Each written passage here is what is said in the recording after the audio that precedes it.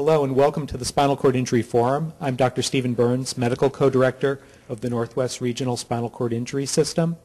The forum, the video reportings, and our online media content are made possible by a grant from the National Institute on Disability and Rehabilitation Research. Tonight we are pleased to have Dr. Chet Moritz, Assistant Professor in the Departments of Rehabilitation Medicine and Physiology and Biophysics at the University of Washington. His presentation is titled, Developing Neuroprosthetic Treatments for Spinal Cord Injury. Dr. Moritz.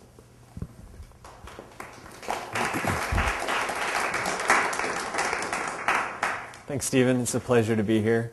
Tonight what I'm hoping to do is give you guys a glimpse of potential future treatments for spinal cord injury or other damage to the nervous system that results in partial or complete paralysis. So I'm going to tell you about some research that we're doing in my lab, as well as research going on across the country, which is little by little discovering that it might be possible to interface the neurons in the brain or the spinal cord with computer electronics and provide a bridge, perhaps, that could either replace or restore some level of motor function after injury. And so I use the big word neuroprosthetic here. What do I mean by neuroprosthetic? So as I'm sure most of you know, a prosthetic limb or a prosthesis is an artificial component that replaces something that's missing. And so for many years, individuals with limb loss have been able to be fitted with, and here an example of a transtibial amputee, fitted with a prosthesis which restores some of the function that's been lost in that limb. And currently these prostheses are so advanced that certain individuals, a double amputee, Oscar Pistorius, was actually banned from competing in the Olympics because people thought that he might win. So he was nearly as fast as anyone, even those people who still had their legs intact. So certainly we've made a lot of progress in prostheses. What about neuroprostheses? Now a neuroprosthesis is something that restores function to a damaged part of the nervous system. And the most successful example to date is the cochlear implant. The cochlear implant is a device that works for individuals with certain types of deafness or hearing loss. There's a little microphone that's worn in a hearing aid behind the ear, and that microphone transduces sounds that the user otherwise would not be able to hear. Transduces those sounds into electrical stimuli that are delivered to the auditory nerve, or the nerve that runs from the ear to the brain. And that allows these individuals who have damage to their inner ear to have some perception of sound. Certainly they can follow conversations. This is a very successful example of a neuroprosthesis, restoring function to a damaged part of the nervous system. And what I want to tell you about today are our goals for a motor neuroprosthesis, or a neuroprosthetic device that would restore movement after injury to the spinal cord or the brain. In the first part of the talk, I'm going to talk about some recent experiments we've done demonstrating that it's possible in an animal model to record activity from the brain, from individual neurons within the brain, and route that activity through computer hardware in order to control artificial stimulation delivered to a muscle and restore very simple movements about an otherwise paralyzed wrist. So it's just the first step in what we hope will be a technique that will allow individuals to regain control over their hands and arms and perhaps even their legs. In the second part of the talk today, I want to tell you a little bit about our first experiment stimulating electrically within the spinal cord. Most studies have focused on stimulating the muscles, which is technically easier to do, but it does have some problems that I'll tell you about. Stimulating within the spinal cord seems to be a powerful way to evoke very complex movements, very functional movements like reaching and grasping, with very few stimulating electrodes. So we think this might be a promising approach if we're going to derive signals from the brain and use them to reanimate or to restore movements to these limbs. But I want to begin with the brain control of muscle stimulation. So this drawing shows an idealized system. We're not here yet. This is where we hope to be in 5, 10, 15 years. Electrical activity can be recorded from the brain, from sensors that are surgically implanted. That activity can then be transduced through a series of small computer chips, either worn on the body or implanted under the skin, to control the timing of electrical stimulation delivered throughout the hand and arm. to restore reaching and grasping movements, functional tasks, activities of daily living, things like that. And so what I want to tell you about today is our initial demonstration that one or two neurons in the brain can be used to control stimulation of one or two muscle groups and restore movement to the wrist. But before I do that, I want to give you a brief overview of the field of brain-computer interfaces, which is where this falls within. Anytime you take activity from the brain and route it through a computer, that's known as a brain-computer interface. So I want to tell you about some of the history of that field and some of the other work going on across the country, both in animal models and also recent clinical trials. And so a typical target for brain-computer interfaces is to place electrodes in or near what's known as the motor cortex. There's a strip of brain just in front of the middle of your brain. If you wear a headband, it would fall just right about where that headband goes. And that strip of cortex is responsible for controlling the movements of your legs, your arms, your face, and your hand. And there's a very nice what we call somatotopic or body-shaped map where the size of the area in this diagram here and also in this claymation figure on the right represents the size of the brain devoted to those tasks. So you can see here that we have very dexterous control over our hands and fingers, and the size of the brain devoted to that region is very large, making it an easy target for placing recording electrodes. Even some of the studies I tell you about that don't place electrodes within the brain but place them on the surface or on the surface of the scalp also often find the greatest control from areas over this motor cortex. So there's a couple different ways you can use a brain-computer interface, ranging from non-invasive or just wearing a cap of electrodes on the surface of your head. Shown here, this is known as electroencephalography, or EEG. EEG is, there's in this case about 64 sensors just placed on the hair, right under the hair. It provides some level of control, but the analogy I like to use is that EEG is like listening to this lecture from outside the building. The signal, my voice, the visual signals are filtered by passing through the skull, the skin, subcutaneous tissue. So you can tell that the lights are on in the room, and you can probably tell that something's going on, maybe what the topic is, but you don't get a lot of information from EEG. You can take one step closer to the brain and use a technique called electrocorticography, or ECOG for short, ECOG. Now, ECOG is currently used to diagnose patients with intractable epilepsy. Certain patients will have seizures that can't be cured by other methods. The neurosurgeon wants to go and remove the tumor. In order to figure out where the tumor is or where the focus of the epilepsy is that's beginning these seizures, they'll record for about a week or two. They'll do surgery, place these electrodes on the surface of the brain, and monitor for about 2 weeks. During that time, it gives some of the researchers, and there's individuals here at University of Washington doing these studies, we have time to record from these electrodes and figure out whether they can be used in a brain-computer interface. And there's nice examples of individuals being able to control a robotic arm or robotic hand in simple movements like opening and closing of the fingers, moving computer cursors on the screen, things like that. ECOG, I like to say, is like listening to the activity of my brain, listening to this lecture from outside the door if the door were closed. You can hear the words, you can kind of make out the tone, but you don't get all the information that you get if you actually go and put electrodes into the brain. And the great thing about the brain is there are no sensory neurons at all. Once you get through the scalp and the skull, you can actually, patients can be awake during these surgeries. You can't feel these electrodes penetrating the brain. There's no sensation within the surface of the brain parenchyma. And recently, and I'll tell you about this, they've actually implanted these electrodes in a small group of individuals with quadriplegia, as well as some individuals with brainstem stroke, so individuals who are severely paralyzed by those neurologic incidents. Now we can record the activity of individual neurons, the real information that the brain's using to communicate between one neuron and another neuron, or a group of cells or neurons and another group of cells. Neurons, I'll use those words interchangeably. And with this, both in animal models like monkeys as well as recent human trials, we can actually now control a reaching and grasping movement for a robot, can control movements on a computer screen in multiple dimensions, and like I'll show you later, very simple movements of stimulation-induced movements of the wrist.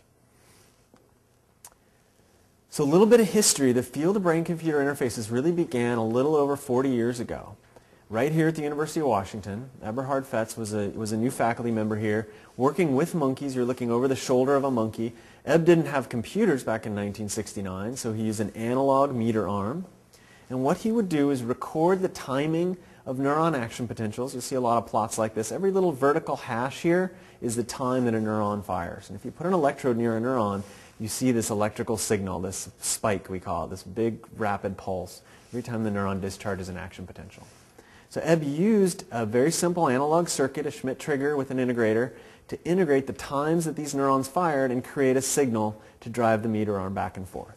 And the monkeys very rapidly learned to make the neuron discharge rapidly in order to get a reward. And the reward in this case was a fruit juice reward or an applesauce reward. So here's an example of the kind of controls that the monkeys had. Here's two different neurons denoted by their wave shape, and we split them out and color code them. The large unit in red, the small unit in blue. This shows the monkey working for about 75 minutes over an experiment. And the monkey is rewarded first for increasing the activity of the blue cell. And you see here from baseline rates of about 18 or so pulses per second, he's able to double that rate very rapidly. A short time later, he's rewarded for increasing the red cell, and he's able to do that as well. Later on in the trial, he decreases only the red cell, leaves the blue cell at its baseline rate. So fairly impressive examples of a brain-computer interface, given that it would be another 10 or 20 years until the personal computer was even sort of imagined or invented. And the field of brain-computer interfaces really had to wait about 2 or 3 decades for a couple things to happen. For the electrodes that we put in the brain to become better, for the computers to become fast enough to make it a viable clinical treatment, to make it worth doing a clinical trial and surgically implanting these electrodes. And so just before 2006, Lee Hochberg and John Donahue, who are now at Brown University, Mass General in Boston, did a very small study with 4 or 5 individuals with quadriplegia, where they implanted these 100 electrode arrays. They're only 4 millimeters on a side. This shows one on the surface of a penny here. So it's a very small array. It only penetrates about a millimeter and a half into the brain. And here it's shown placed in motor cortex, right in the knob that represents the hand area of motor cortex. This was a really important study because it demonstrated that individuals, even several years after a complete, I think this was C4 tetraplegia, even after complete injury, individuals still were able to control or modulate the activity of the neurons in their brain. You can imagine individuals who are deaf or blind, often that part of the brain becomes co-opted for other uses. So no one was sure before this study whether the motor areas would be co-opted for another modality. Turns out they were not, and this individual was able to learn by imagining movements or attempting to move a cursor on a computer screen, which I'll show you here in this video clip, and also to open and close a simple prosthetic robotic hand. So the video I'm going to show you next, the blue dot on the screen is under control of this individual's brain. There's about 30 different neurons that are contributing to moving this dot on the screen, just like if you were moving a mouse with your hand, moving a cursor with a mouse. And the game that this individual is playing is to hit the money bags and the animals and the things that make happy sounds, and to avoid the things that make evil laughs and evil villains. It's sort of a silly game, but what you'll see from the game is you'll get a sense of the control. It's by no means perfect, but he can often avoid the places he's supposed to and go to the places that he wants to go. Hopefully you'll hear the audio as well.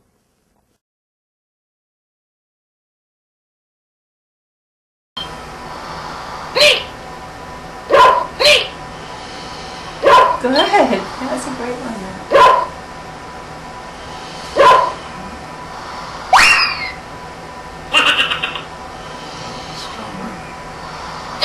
Good.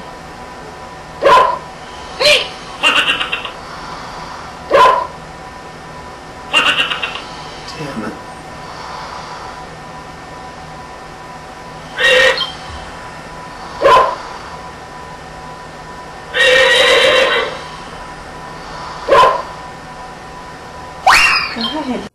So I hope you can see from that certainly it's not as smoothly as some of us could move a mouse on a computer screen, but it's pretty good. He's getting to the goals that he wants to get to most of the time. And you can see he's clearly very motivated. He gets a little frustrated there when he makes 2 mistakes in a row. But with this program, he could also open emails and visit certain websites and things by driving the mouse to places he wanted to. So certainly very liberating experience for an individual who's otherwise paralyzed. This other example I just want to show you, it's a fairly simple example. You'll hear him narrating whether he wants to open or close the hand. This was actually done with, I believe, only 1 or 2 neurons. And so you'll see there's a robotic hand placed in his lap. And they're using, again, brain activity to dictate whether he would like the hand to be open or closed. So a first step, perhaps, in a robotic prosthesis. It's a little bit hard to hear him through the endotrach tube there. But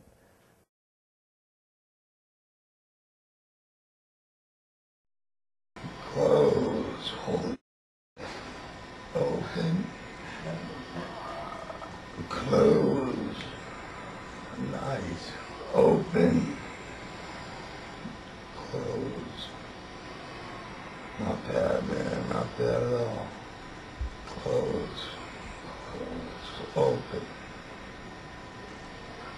so fairly inspiring examples, I think. This is the state of the art. John and his group are going on to do more patients now, but fairly slowly. These procedures are not something that anyone takes lightly. Certainly neurosurgery to put electrodes in the brain is a serious procedure, only worth it if the benefits outweigh the risks, of course. In animal experiments, we can implant larger numbers of electrode arrays and actually provide more practice to the animals. And that's some of the studies I'll tell you about. But I want to tell you about Andy Schwartz's group and Melva Lista at the University of Pittsburgh. We did a study with a monkey where they implanted the same kind of electrode array in the brain, the 100 electrode array, implanted here, and then trained the monkey over a series of many months to control the movement of a robotic exoskeleton, or a robotic arm that could reach out, grab food, bring it back, and feed the monkey, all under the monkey's control. And to do that, they used the activity of about 100 different neurons, and each colored arrow here represents what I'm going to call the preferred direction, or the direction where that neuron seems to want the arm to go. And I'll explain that more in a couple of slides. But you can find neurons in the brain that fire strongly when an individual moves in one direction, another neuron which fires strongly when an individual moves in another direction. So this video shows the monkey controlling, there's no audio on this one. This video shows the monkey here, the electrode arrays implanted in his brain. He's controlling the movement of this arm to try to reach for the slice of cucumber, grasping the cucumber, and then bringing it back to his mouth. So again, very impressive. You can see, of course, the control is not nearly as smooth, perhaps, as an able-bodied individual would do, but definitely able to accomplish the goal of self-feeding, which I think is certainly a viable clinical goal. They do a few tricks with this. They freeze the arm while he's grabbing the cucumber and just operate the gripper. Then they freeze the arm again while he's eating it to keep himself from bumping himself in the nose. So there's a couple of algorithmic things going on in the background, but overall, I think fairly impressive control. But even with all these impressive examples, the control is not near perfect, and probably not even quite good enough to send this home with someone unsupervised. And part of the reason is, when we're trying to predict where the robotic arm should go or where the computer cursor should go, we never quite get it right. If this is the R-squared prediction of accuracy, where this is 80% of the time we're getting it right, you can see that the graphs stop at 80% and really no lines get above about 80%. So we're getting it right 4 out of 5 times. That's pretty good. But it doesn't seem to improve to add more neurons. This plot shows how many neurons we use and how well we do predicting it. And up to about 60 neurons, you can see we plateau, we asymptote here around 60 to 80%. And as we drop neurons randomly back, we really don't start to degrade performance a lot until we're below 10 or 20 neurons. So the solution, I don't think, is to put more electrodes in and try to record more neurons.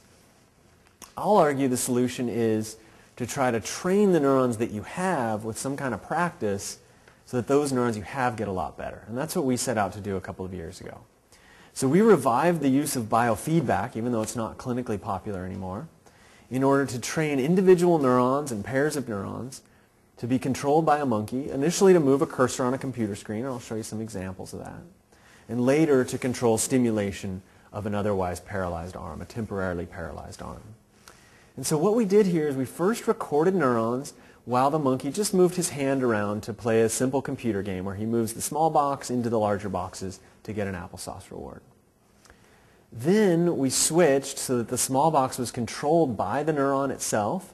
The spike train shown here smoothed to a continuous signal, driving the computer cursor, the box on the screen, back and forth.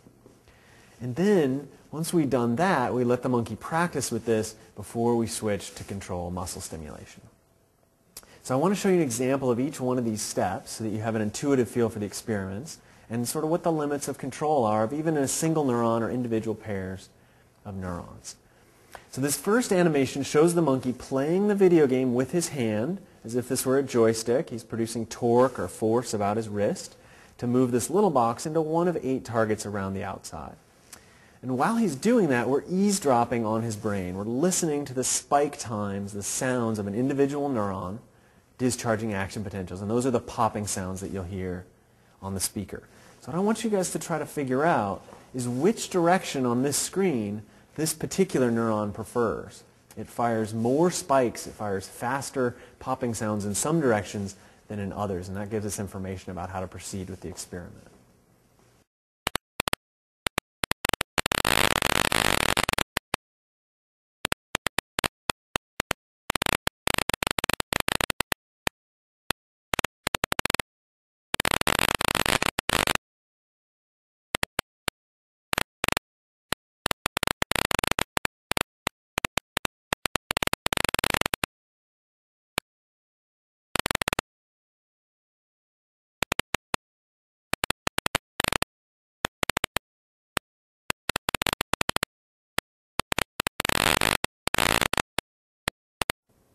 All right, does anybody have a guess about which direction this neuron preferred? And about which direction? Sort of left? Your left or my left? Up high? Your left? Sort of in here? Okay. The screen right was sort of up into the screen right. Was sort of where I would. That's where I would say. We can listen to it again later. Just once I noticed it sort of didn't make any noise. It went over there fast. Oh, right. So you're answering the opposite of the question I asked, which is great. So preferred for me means where it fires more activity, and you picked up very intuitively where it fired less. So absolutely. So you guys are both correct. So it fires more activity in this direction. It fires less activity over here. So these are simple raster plots where we add up how many times the neuron fired during each target, where the light blue turquoise shading here is the time where he's within each target. And then we can summarize that activity in this compass plot in the middle, where the directions, the length of the arrows sort of summarize how much activity there is. So very quiet over here on the left and firing more rapidly on the right. And so we're going to call movements to the right the preferred direction. Happens to be extension of this animal's wrist because he's playing with his right hand. And if we use that information, we can now create the first brain control task, the brain-computer interface task for this neuron. And we'll do something very simple. We'll place a target on the right, which represents high firing rates of the cell, lots of spikes. A target on the left, which represents low firing rates. And then we'll reduce the game briefly to just one dimension, so the cursor moving back and forth, controlled directly by the neuron. The hand has nothing to do with it. And the monkey's task is now the hand's just hanging out, and he's taking his brain activity to drive the small box into one of these two cursors. So this is the same cell. This is about 3 minutes after the video clip you just saw. So pay attention to how fast the cell fires, how long he's able to sustain that fast firing rate or that slow firing rate.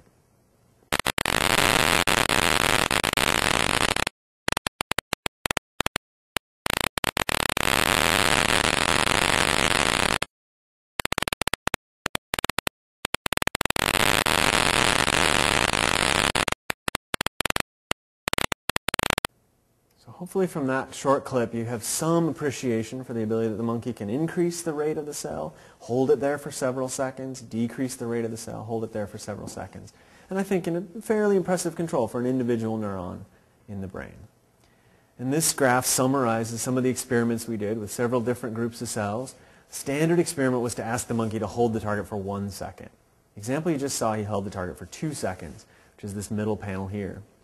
In some neurons, we asked him to hold the target for 3 seconds, which is a long time in brain land. So maintaining cell rate for 3 seconds is a very long time. Typically, these neurons communicate in short, rapid bursts. And with a subset of cells, the monkey was able to maintain high discharge rates here or low discharge rates for up to 3 seconds. The monkeys also learned fairly rapidly to increase the rate. You probably heard that the rate was faster in the second clip in the brain control than it was in the first clip. And here, just over about 12 minutes, this monkey's learning to increase the rate of the cell to nearly double the beginning, from about 30 to just short of 60. as we move the blue target, progressively farther away. So the monkey's learning to change the modulation, we call it, or how much the rate is changing. He's learning to hold it for long periods of time. And with improved electrode technology that we now have, we can actually record the same neuron, sometimes for many days. Here shows the same neuron practicing across 8 different days. The monkey at the first day is not so good. He's only getting about 5 targets per minute. That's this axis here. 5 targets per minute is painfully slow to watch. But after a couple of days, the monkey is getting 4 times as many targets in a minute. He's getting about 16 targets per minute, which is about as fast as he can go at this particular task, given that we give him a reward in between each target. About 27 of the 36 cells that we tested across a bunch of days show this nice improvement. They improved from the first day to one of the subsequent days. Only a couple cells get worse. So there's definitely a chance for practice, for biofeedback, to improve the ability to control these cells. And I wanted to show you quickly what it looks like when only 2 neurons controlled at the same time control a cursor, just so that you can compare it to the video you saw of the human subject where he was using about 30 neurons. In this case, 1 neuron controls the movement of this solid blocks back and forth, just like it did before. A second neuron controls the movement up and down. And you'll hear the sound of the 2 neurons as slightly different pitches on the audio track.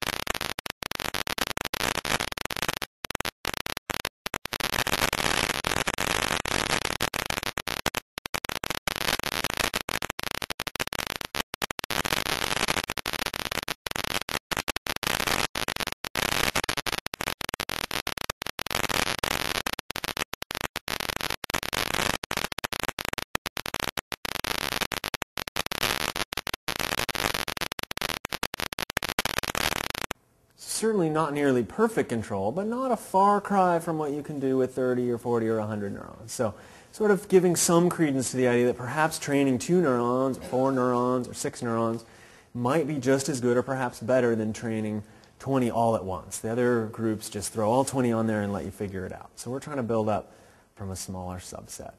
But all the examples I've shown you so far are using the brain to control external devices. And the highest priority for paralyzed individuals, at least from the survey studies that I've seen, is regaining use of their own limbs. Certainly, at least for quadriplegic patients in the Kim Anderson study from 2004, regaining hand and arm function was by far the most important. So rather than controlling a robotic device or cursors on a computer screen, which are certainly useful, perhaps our goal should be to try to restore movement to the limbs. And so we set out to do this about 4 or 5 years ago now, trying to merge 2 very well-established fields. As I've just shown you, many studies have demonstrated that brain-computer interfaces can be used to drive cursors and robotic arms. Previously, separate studies of functional electrical stimulation, or FES, have shown that individuals with certain types of paresis or paralysis can have stimulating electrodes either placed on the skin or placed under the skin to activate muscles. And this is Hunter Peckham's freehand system. It's clinically available, typically used for individuals with a distal paresis or paralysis of the hand but not the shoulder. These individuals, by moving their shoulder, often on the opposite side, can trigger a stimulator to open or close the hand. Typically used for stroke patients. Not widely available, but definitely clinically available. So our goal was to merge these 2 fields, to extract control signals from the brain about what the monkey wanted to do, use those signals to control electrical stimulation to make the limb move in those patterns. And to do this, we began the same way that I've been telling you, by recording activity from the brain, first practicing on the computer screen, and then routing that activity through the simplest computer transform we could come up with to control FES, or functional electrical stimulation, of these muscles. Now, to do this experiment, we had to develop a method to temporarily paralyze the arm. We don't want to produce spinal cord injuries in our monkeys. These animals are very valuable to us. But we do want to temporarily and reversibly paralyze the arm so that we can test the level of control. And I have to spend at least a slide on this because it turned out that creating the model of reversible paralysis, the experimental model, was actually more difficult than reanimating the limb. So we spent several years trying to develop a method to non-painfully inject anesthetic near the nerves, and this is the shoulder area, what we call the brachial plexus. The pectoralis shown, we didn't reflect it, but it's just shown reflected here in the image. These are the median, ulnar, and radial nerves that run down from the shoulder into the arm. So we developed a method where we placed cuffs around the nerves, actually ended up being catheters sewn into the epineurium, the sheath around the nerve, so that we could painlessly inject lidocaine, which is like Novocaine when you go to the dentist, or chloroprocaine, faster-acting derivative. Without the acidic components, there was no burning. And we would inject that during the experiment, so that for about 2 or 3 hours, the monkey's arm became numb and paralyzed. And the only way for him to move his arm was to use his brain activity through our computer system. This just shows an example of how the nerve block worked. We inject lidocaine or chloroprocaine here at minute 0 and also at minute 10. And this is just a plot of how much torque or how much force the monkey can generate about his wrist. And you see that dropping over this 15-20 minute period. During that time, we're letting him play the brain-computer interface game so that he has something to do while his arm is gradually becoming numb. And he's able to maintain the activity of the brain cell here in the first, middle, and last third of this period just the same, regardless of the fact that his arm is slowly becoming numb. Once the monkey is paralyzed, then we can connect the brain activity to stimulate the muscle. And so this animation first shows the brain activity recorded here, shown by this red ball, just going to control the computer screen. We've seen several examples of that already. And then later we used computer hardware, either our neurochip shown here, which I'll tell you about more in a second, or just a regular set of computers, to convert the activity from the brain into stimuli delivered here to the wrist muscles. Now the monkey's task is to guide the small box into the larger one when his wrist is otherwise paralyzed. And the only way to do it is to use the computer circuit. So I want to show you some examples of the level of control that was attained by the monkeys. One of our monkeys was able to produce 5 different levels of torque or force about his wrist. A center target shown in gray, which required no torque, no force, and 2 levels of flexion shown as various shades of blue, 2 levels of extension as various shades of red. And he did this very rapidly over about a 12-minute period shown here, where he moved between targets that were randomly presented on the screen back and forth in a manner like this. And to get to each target, he had to produce a different amount of activity with the cell in order to trigger the muscle stimulator appropriately, either a flexor stimulator or an extensor stimulator. I'll show you the details on the next slide. But before we leave here, I want you to notice that every 10 minutes we would turn the stimulators off, and we would make sure that the monkey was still paralyzed, that he wasn't able to cheat by using some activity as he recovered from the nerve block. And the very thin red and blue lines shown here within the gray bars demonstrate the amount of torque or force that he could produce without the stimulator. So this is the maximum amount. It's only about 5 to 10% of where these near targets are. This is the maximum amount he could do by himself. Everything else above or below those lines is done with the stimulator. For the techies in the audience, here's the detail of how we convert cell activity, shown by these vertical hash marks across the bottom, into wrist torque, shown across the top, to acquire the 5 different levels of torque. We take the cell activity, we smooth it with a very simple sliding window, and then we impose some thresholds, like an extensor threshold shown in red, a flexor threshold shown in blue. When the cell rate falls below one of the thresholds, the extensor threshold here, we stimulate the extensor muscles in direct proportion to the cell rate below the threshold, and that's shown by the stimulus amplitude here. That results in an extensor torque or extensor movement of the wrist.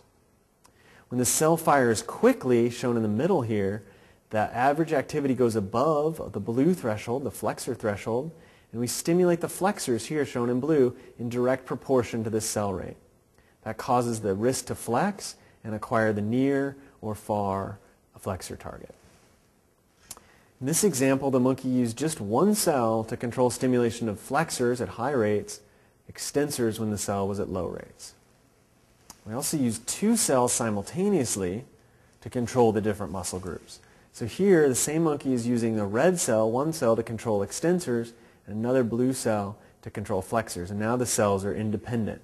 Here he can burst cell 1, stimulate his extensors, shown in red, and acquire this target. Burst cell 2 in the middle, stimulate his flexors, acquire this target. Or keep both cells relatively quiet to hold a 0 force or 0 torque target in the middle. So certainly this level of control was impressive, but probably not quite clinically useful yet. But I think the most important thing we learned from this study, or two most important things, one, performance improves with practice. So training these neurons, giving the monkey time to practice with these neurons made a big difference. Performance either doubled or even tripled over very brief periods of practice, 20, 30 minutes of practice. Such that in the end, there was really no difference between how well the monkey did controlling cursors on the screen with controlling the stimulation of his muscle via FES. And the second most important thing we learned was that it didn't seem to matter what kind of neurons we chose for this control. At the beginning, I showed you a neuron that was directionally tuned. That particular neuron was tuned in this direction to the right. This example here is tuned in the flexor direction to the left. And we thought when we started this study that we would need to find neurons just like this, tune neurons and pair them with muscles in the same direction, and that's the only way that the experiment would work. And it just so happens that there's not so many tuned neurons. There's only about a third of them that you run into randomly that fall into this tuned category. The other 2/3 fall into this untuned category. And because we didn't have a lot of choices, on some days we tried the untuned neurons just to see what would happen. An untuned neuron is active, but you can't tell which direction it prefers. It doesn't give you any hints. So we tried a few of these neurons, which originally were not quite as good as the tuned neurons. The tuned neurons on average and statistically do better at the very beginning, right at the beginning of practice, than the untuned neurons. But over a pretty short period of time, about 10 or 20 minutes, the monkey will learn to use a good number of these untuned neurons just as well or even better than some of the tuned neurons. So the brain seems to be very capable of learning these new paradigms, these new connections. And it turned out that after practice there was statistically no difference. You couldn't have predicted based on the neuron how well the monkey would have done. And the other nice thing about this finding is because most of the neurons are untuned, being able to use them really triples the population of cells, of neurons that you could use for this type of approach. It also gave us the idea that perhaps we don't need to be just within motor cortex of the side of the brain that typically controls the hand. Perhaps we could be in other areas like sensory cortex, or maybe even in the opposite hemisphere if that brain area happened to be damaged by stroke or traumatic brain injury. And so very briefly we checked somatosensory cortex just behind the central sulcus here and found in a small sample that the monkeys did just as well as with motor cortex. And we're now going on to do studies exploring other regions of the brain to see how those compare. But another thing that this study demonstrated is that we need practice. We need to practice with these novel neurons in order for them to become good. And what we're doing now in the lab is trying to reduce, this is a photo of our laboratory, we're trying to reduce the equipment in the laboratory, which is about 5 computers and a whole bunch of stimulators and recording amplifiers, trying to reduce that to something that's about pocket size. It's about the size of a cellular phone. And we have a prototype of what we call the neurochip. This is about the size of a cell phone, the circuits that go inside a small cell phone. And this device is capable of recording, stimulating, running for 24 hours at a time. So far it would be worn in a shirt pocket or in a hat on the head. But we're able to now replicate these experiments. Everything I showed you so far was done here with a bunch of computers. We're able to replicate these experiments and hopefully provide the animals and eventually human subjects with longer practice times, continuous practice using these devices. So the neurochip's capable of recording from one or more electrodes placed in the brain or elsewhere, in real time transforming that signal into stimulation delivered either to other parts in the brain, the spinal cord, which I'll tell you about in a moment, or in the muscles, which we've been talking about. It can do what's called discriminating the action potential, taking that waveform shape and picking out the timing, storing that information to onboard memory, onboard flash memory. And when connected to a battery and enclosed in a little titanium hat, which the monkeys can wear, it can operate autonomously for over 24 hours and keep these stimulating circuits active. So the brain has time to learn these new connections that we've imposed. We've demonstrated that the neurochip in a very simple case is capable of detecting cell activity and triggering a train of stimulation in order to produce sort of simple stereotype movements of the wrist. And we're now, of course, working on the nerve block again, because that's always the hardest part. And now we need to create temporary reversible paralysis, but for 24-hour periods or longer, so we can study this neuroprosthetic approach all day and all night. And to do that, we're implanting ampules filled with tetrodotoxin, which is a very powerful sodium channel blocker. So it seems that when we actually connect this to the monkeys learn like that, and then we spend a year or two developing the method so that we can, yet again, let the monkey try it out. But once we put the brain in the loop, it seems like the brain learns very rapidly to incorporate these new connections. So I want to spend the rest of the talk, and it's much shorter than the first part, I want to spend the remaining time talking about stimulating within the spinal cord now, not stimulating in the muscles. There's several advantages to stimulating in the spinal cord. Advantages that might make it one of the best opportunities for recording from the brain and delivering stimulation. And so I'll tell you about why it's better, and then I'll show you some of our initial examples of evoking hand and arm movements, again from the monkey model, by stimulating in the cervical spinal cord. So stimulating the spinal cord is really developed by Vivienne Mouchouar, who's now at the University of Alberta, during her PhD thesis in the late 1990s, 98 or so, and then she's continuing to work on this, and she's actually, I'll tell you at the end, about to do the first clinical trial in humans with spinal cord injury, in the lumbar, implanting in the lumbar spinal cord, and I'll show you some examples of how she does her implants. But one of the advantages of spinal stimulation compared to muscle stimulation is it's much less likely to fatigue the muscles. You've probably heard that FES, or functional electrical stimulation, leads to rapid muscle fatigue, sometimes leads to more jerky force, and that's because it turns on the parts of the muscle in a backwards order. We call this recruitment order, is the fancy term. If you recruit your muscles in the right order, you get the small fatigue-resistant groups first, and then the fast, not fatigue-resistant groups later. That's what happens when you stimulate a muscle. You get the opposite. You get the big fatigable ones first. It's a high force, kind of jerky, but it wears out very quickly in just even a couple of seconds. Stimulating the spinal cord gives us a more natural recruitment, a more graded recruitment of these motor units. It leads to less fatigue and more steady forces.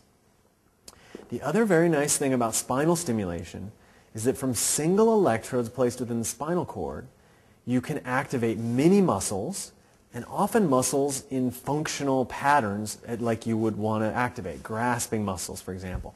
Muscles that help the leg to stand. And Vivienne showed very nicely in her cat studies about 10 years ago now that with just 4 electrodes placed in the spinal cord, 2 electrodes on each side, so 2 electrodes per leg, she could get the cat to step with its hind limbs. 1 electrode would activate all the muscles needed to support weight for stance, the quadriceps, the gastrocnemius, all the muscles all the way down the leg.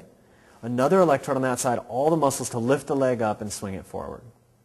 So a very elegant system. If we were to do this with muscle stimulation, we would need 5, 10, 20 different electrodes per leg, and then we'd have to coordinate all those to say, this muscle and this muscle come on together, and then these two.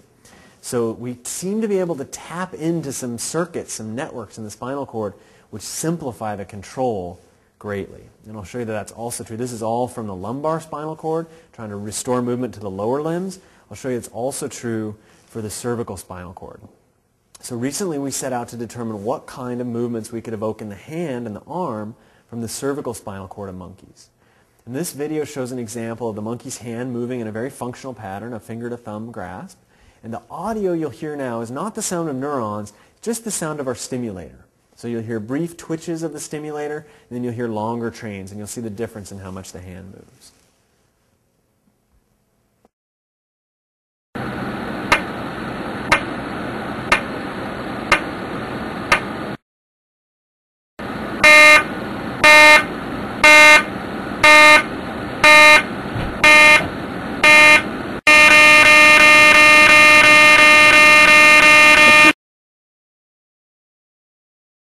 So at the end, that's essentially continuous stimulation. Our stimulator had to cycle over, which is why you hear the sound change just a little bit. But a very nice functional movement. This is just a single electrode in the spinal cord, activating about 8 or 10 muscles, all in a nice functional pattern.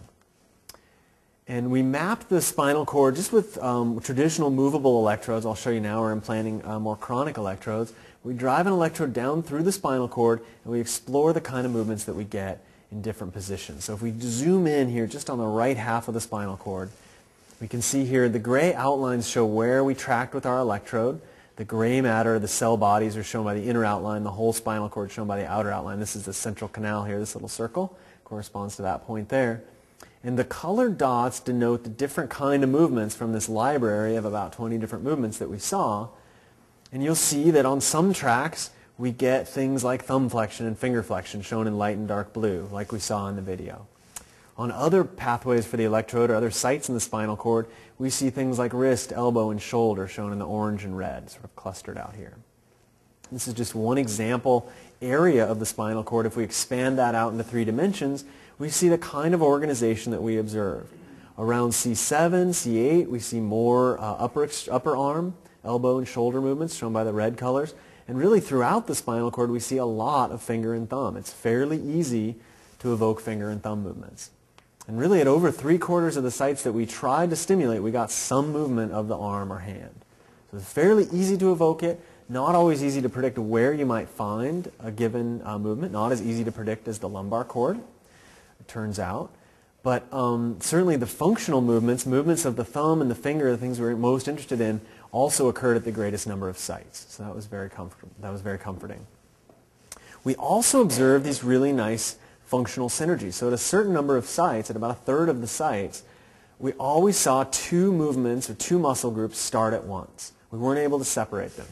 And that's shown by this plot here where the intersection of the grid shows the movement. For example, fingers and thumb, most common, the large purple bar here. Flexion and flexion of the fingers and thumb. And so at about 1/3 of the sites, we get these nice muscle synergies, grasping, wrist flexion, and elbow extension, sort of a extension and pressing of the arm. And so again, we're able to tap into these spinal circuits, we think, and activate multiple movements. We did a cluster analysis, which is just a mathematical way of looking at how different muscles group together. And so I've abbreviated the muscles here. I'll tell you what they mean in a second. But what we see is things that extend the wrist, extensor carpi ulnaris, extensor digitorum 4 and 5, these 2 muscles that we measure that extend the fingers and wrist, cluster together. They come on together more often than any other muscle. Flexors of the fingers and wrist, flexor carpi ulnaris, digitorum superficialis, and palmaris longus, cluster together, the flexors of the hand and the wrist. Biceps and triceps, the 2 muscles in the upper arm, group together. And first dorsal interosseous, the muscle that forms the web between your finger and your thumb, responsible for this movement here. It's really the only muscle in the hand that we could measure, and it's separate from all these other groups. So it shows some nice anatomical organization of spinal stimulation. So I just want to summarize briefly the spinal stimulation part, and then we'll talk more broadly. We found that hand and arm movements were readily evoked throughout the cervical spinal cord at over 3/4 of the sites that we tried. And that muscles were often co-activated, commonly co-activated in what we would call functional synergies or useful patterns. And based on our study and really a career's worth of work by Vivian Mouchouar, she and a neurosurgeon colleague at the University of Calgary are ramping up for the first human trial implanting these kind of electrodes in the lumbar spine. And so I want to show you how they do it. It's a technique that I learned from her. We're now doing it in some of our other animal models. But it's a really brilliant technique. So if you watch this animation here, you'll see it zoom in on the lumbar spinal cord. And the way they implant the electrodes is by removing a small bit of bone here, and then the electrodes come in, are anchored to a dorsal process, and then are implanted there, these little black wires, implanted like little tiny forks down into the spinal cord. The wires are about 30 microns in diameter, about half the thickness of a human hair.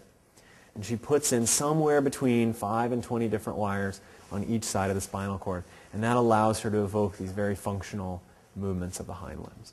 So in the next couple of years, they're going to do the first very small clinical trial on this probably at the University of Calgary, the medical center there. So in the meantime, we have just a couple of other projects I want to make you aware of, and then I'll wrap up.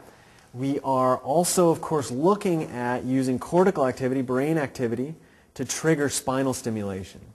The fact that we could use fewer control signals, fewer stimulating electrodes, may make spinal stimulation really the ideal application for using a small number of brain cells like I showed you in the beginning.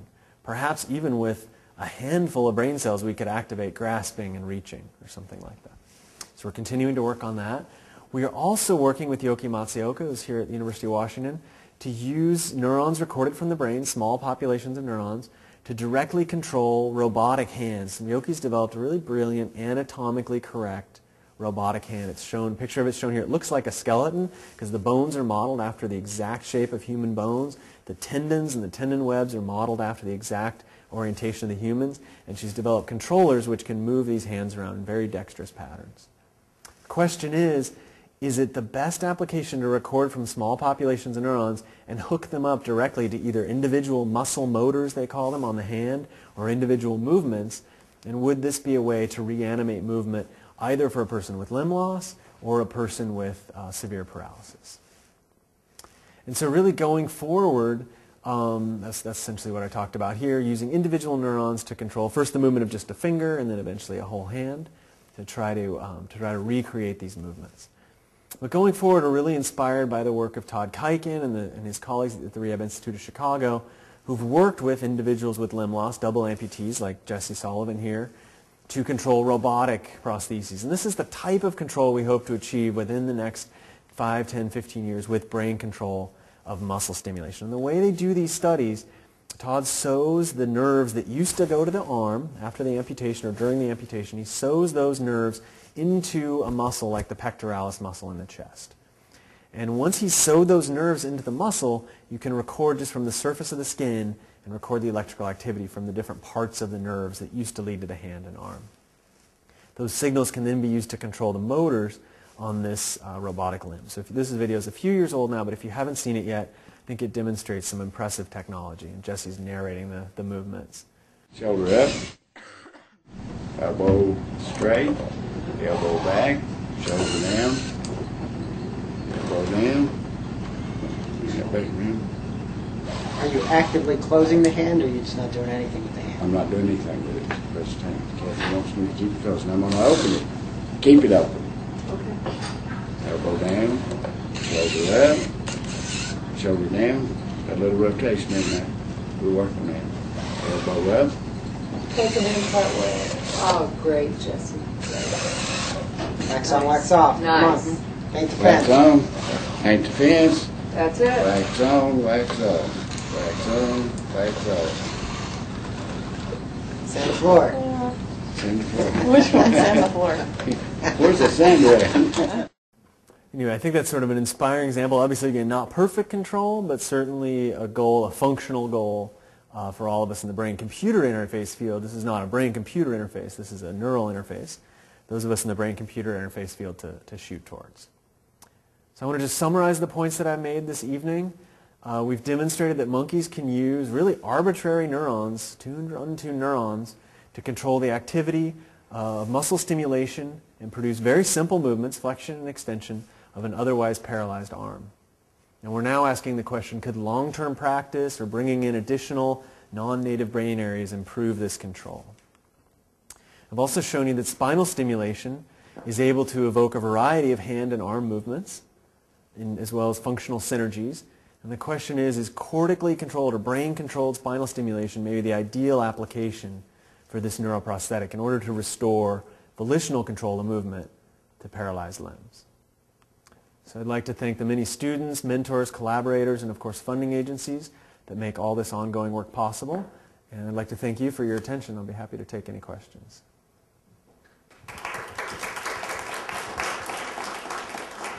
Thank you very much for your presentation tonight, Dr. Moritz. And yes, we do have time for questions. So, great question. So the question, if you couldn't hear it, was that the monkey learned to use the neurons over 10 or 20 minutes a period. Did he have to start over fresh each day, or was some of that skill retained? If we were able to keep the recording of the neuron, which is technically challenging to do, but if we had the same neuron on the next day on our electrode, the monkey got progressively better. And that's what you saw in one of the figures in the middle, where he gets better on days 1 through 8. Often, unfortunately, and this is one of the challenges in the field, is recording stability, being able to hold the same neuron for multiple days. If the monkey had to start with a new neuron on the next day, he would often start a little bit worse. But there was a general knowledge that seemed to carry over. Once the monkey learned the routine, he could learn new neurons much more quickly than the very first neuron that he ever practiced with. So it was definitely general knowledge, and it seemed like if the neuron was still there, he would improve much more. He could take what he used the day before and really pick up almost where he left off and improve on that. Great question. Thank you. What is the interface between the electrode and the neurological, biological part? What's the longevity of that toxicity? Is there anything that can be done to encourage the interface, or does it diminish, degrade after time? Excellent question. So certainly it's a huge area of research. It is a foreign body. It's an artificial component that we're putting in the brain. And the brain likes to react to that. It likes to form scar tissue around it. No one has observed any toxicity per se, but just like if you've got a splinter under your skin, the body will react and form a little sheath of connective tissue around it. Over the course of time, even 6 months or a year, that scar tissue can cause the recordings, the electrical recordings, to become not as good. And so in the original clinical trial that John Donahue did, he actually only planned to leave the electrodes in for 1 year. Partly because we knew from the monkey studies that after about a year, the recordings were not nearly as good.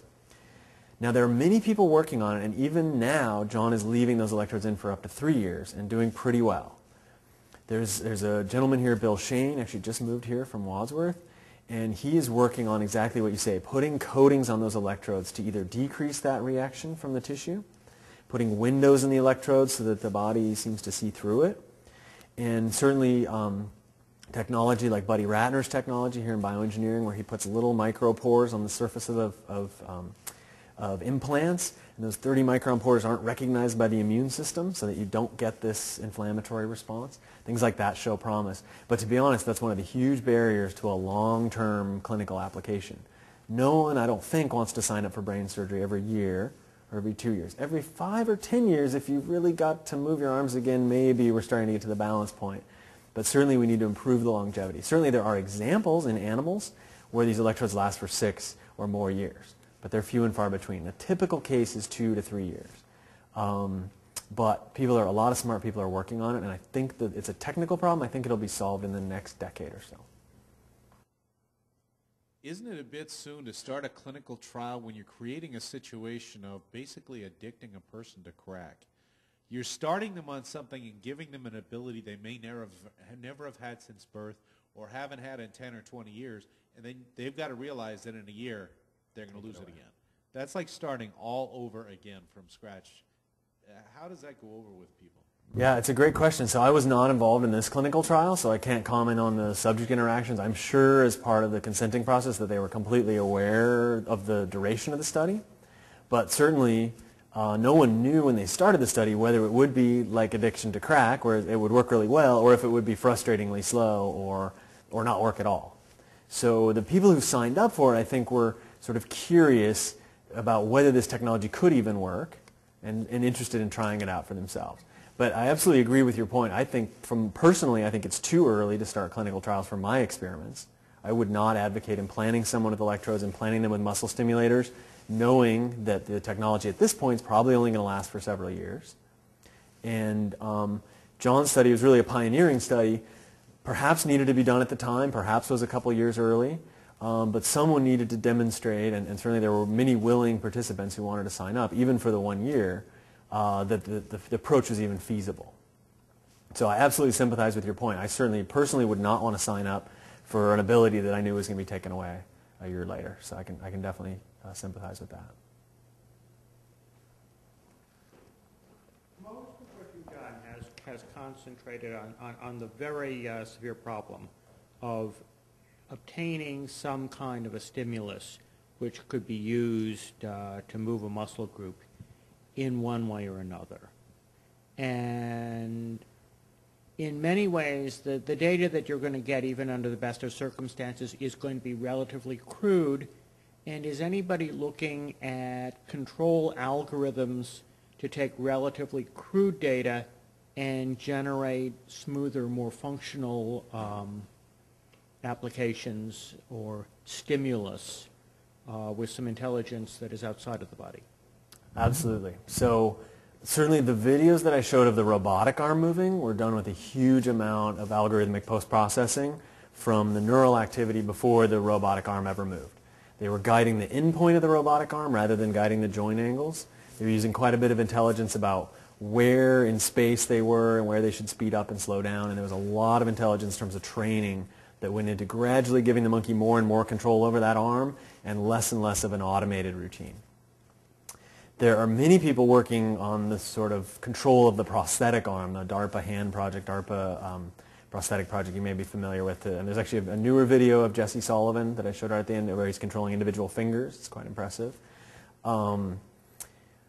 We are just starting to think about better algorithms to convert brain activity into muscle stimulation. Some have been out there. They don't take advantage of the latest computer processing speeds. And so we have some projects in the works where we're starting to use things like optimal controllers to try to transform the intention to move into the actual complex signals, which could compensate perhaps for some of these fatigue and nonlinearity situations that you would see in the muscle. But yeah, there's a lot of really smart engineers and computer programmers involved both in my work and then, of course, across the country at many different labs that are trying to use, like you say, intelligence outside the body to smooth that over. But I should make the point that we think you can actually over-engineer the system. I mean, it may have been done already, that you can actually try to make it too smart and not give the brain enough control. If your brain is intact, you have probably the best learning machine and the fastest processor that currently exists. So if we're actually able to extract high-fidelity information from the brain, I would wager that I would put my bets on the brain. I would say the brain will learn faster than an algorithm. If your information is crude, which it certainly is at this point, and you're undersampling and you're estimating, then absolutely you need some intelligence in the stream. It's a great question. Thank you. I'm curious about this clinical trial that you were talking about. That the implants are in the lumbar spine. They are.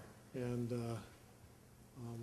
it seems what's the outcome, or what's the reason for working with the lumbar spine as opposed to the cervical spine? I mean, it's going to be the legs and not the Absolutely. hands. So I kind of brushed over that because my talk focuses on the upper extremity, but I wanted to certainly make people aware of the lower extremity work as well. Many people have worked on functional electrical stimulation of the legs in order to restore gait, perhaps, with a walker.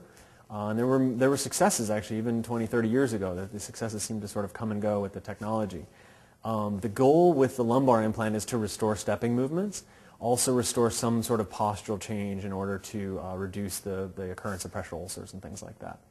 I'd encourage you to contact Vivian. If you're interested in more information, to contact Vivian Mouchouar at University of Edmonton. I'm sure she can tell you, University of Alberta at Edmonton. I'm sure she can tell you more about the logic behind the study. My understanding is that the goal is to see whether you can produce stepping movements in a human who has a spinal cord injury. I think that's the overall goal.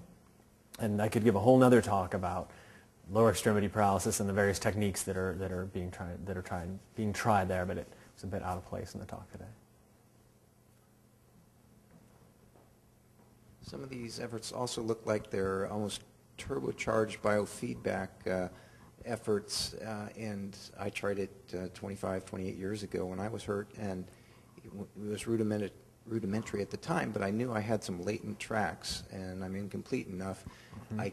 I could perceive that there was some activity, but we couldn't discern it with motion. Right. So it seems that if you can boost the amplitude of the signal that is coming from the brain, mm-hmm. and kind of submit that signal to your desired target, that you'd get that feedback, and eventually you wouldn't need it. So it would just be a learning assist to Yes. get up to a level of potential.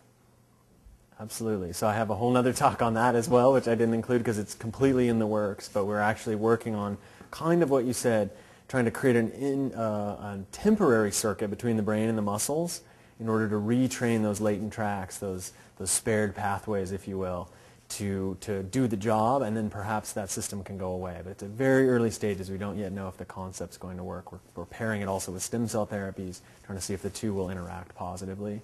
On the topic of biofeedback, though, I absolutely agree. Brain-computer interfaces really is sort of a rehash of biofeedback with a lot newer and better technology, and perhaps a slightly different goal, bypassing injury maybe rather than retraining it. We are also working on, it is almost exactly biofeedback, a clinical study that we do typically more with children with cerebral palsy. Adults post-stroke or TBI are actually interested in expanding that to the spinal cord injured population, where we do try to retrain latent tracks with enhanced visual feedback, working through engaging computer games, trying to release dopamine, things like that we think can increase neuroplasticity. So I'd love to talk to you actually about your previous experiences, because we could learn a lot about what's been done already and what worked and what didn't.